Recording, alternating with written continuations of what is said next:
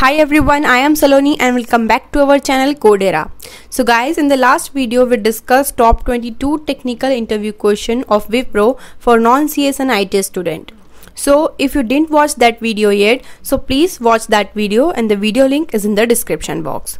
So in today's video we will discuss top 12 HR and behavior based question. So let's start the video. So the first question from the HR section is, tell me about yourself. So guys, this question is very common and I have discussed it many times in my previous videos. So you can watch that videos for this question. So now our next question is, why should we hire you? So basically here you have to represent your skill. So you can mention your technical skills and other skill which match with the job description. Like you can talk about your time and stress management skills. And here you can also mention your achievements. So ultimately you have to make them realize that you are the candidate who can fulfill their requirements. So let's see our next question, which is, are you aware about our service agreement? So if you are aware about the company's service agreement, then you can say yes. Otherwise you can say no. So if you will say no, then they will explain you their complete service agreement. And as per I know, Wipro has the service agreement of 1 year, and if you will break the agreement, then you have to pay 75,000 rupees. So our next question is, what do you know about the Wipro? Or instead of this question, they may ask you some company related question like, who is the CEO of the Wipro? Or do you know on which technology our company is working? Or they may ask you some question like, do you know that what type of solution our company provides? So be prepared for this type of questions. Now moving towards our next question, which is, what are your strengths? So mention your strengths which are related to the job profile, or somehow your strength is beneficial for the company's growth.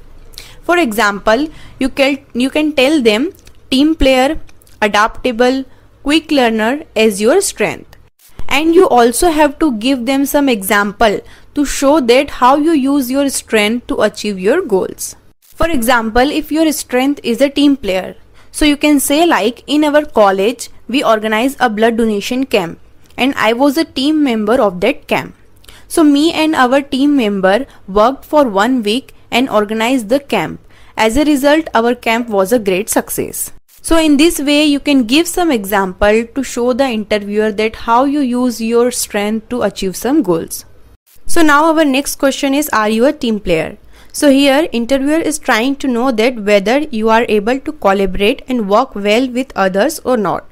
So to answer this question you can say like, I definitely considered myself as a team player and I also believe that every great result is a teamwork. So guys, after this you have to add one example where you act as a team player.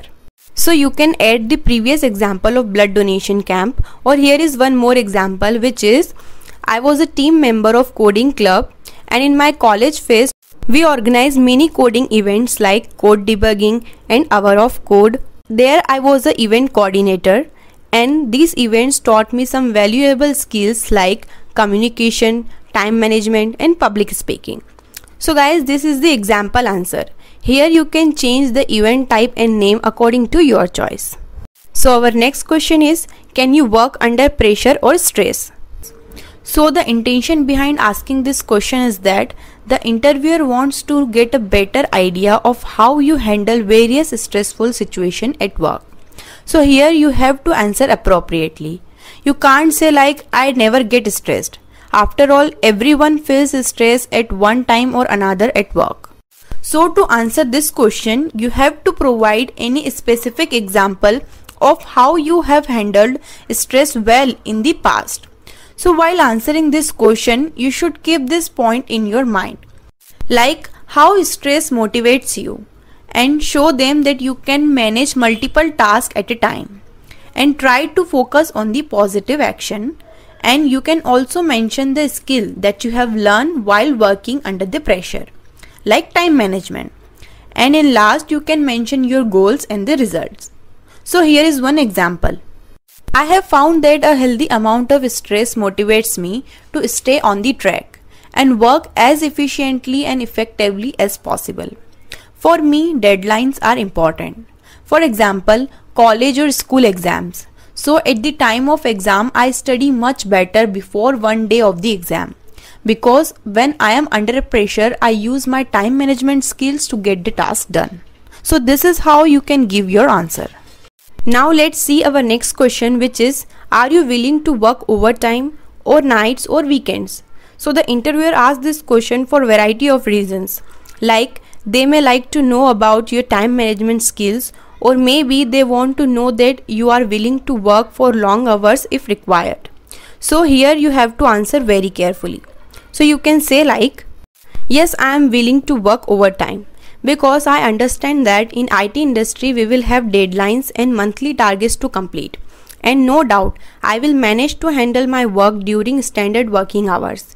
And if I am working on a particular important or difficult project or on a project with tight deadline, then in such case I don't mind staying overnight or working weekends. So this is how you can answer this question. So our next question is, why do you want to join Wipro, or why Wipro? So I would suggest you that before the interview of any company, you must have the knowledge about the company, like what actually the company do, or who is the CEO of that company, and so on.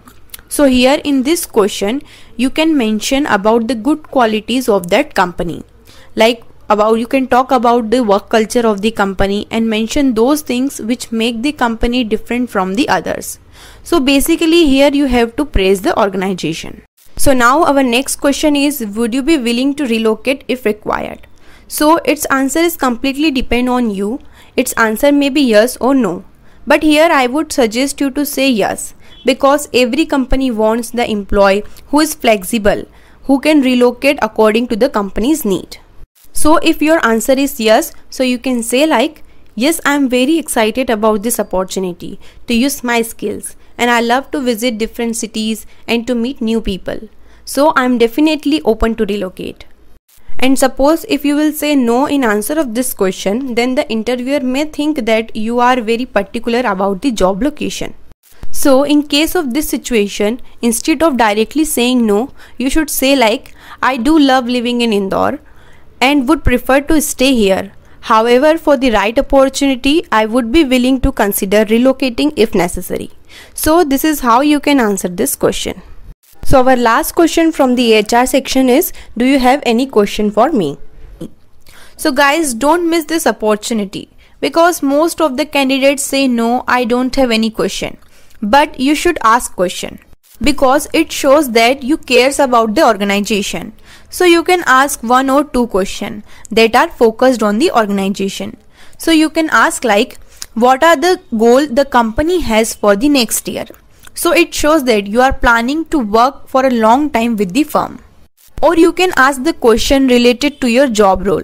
So you can ask, if I selected for the role, then what could I do in this role to help you achieve your vision? It shows that you are really interested in joining the company. So this is how you can answer this question.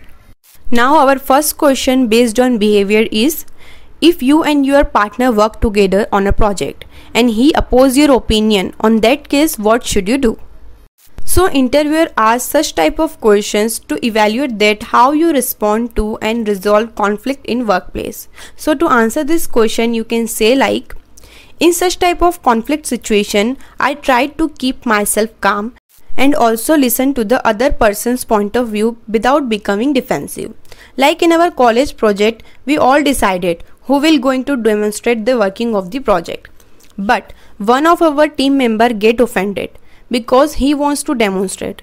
So to resolve this conflict, I propose a solution that we should shoot a video where both the members will demonstrate the project working one by one. Then after the comparison, we will decide who will get this job. So in this way, we resolve this conflict.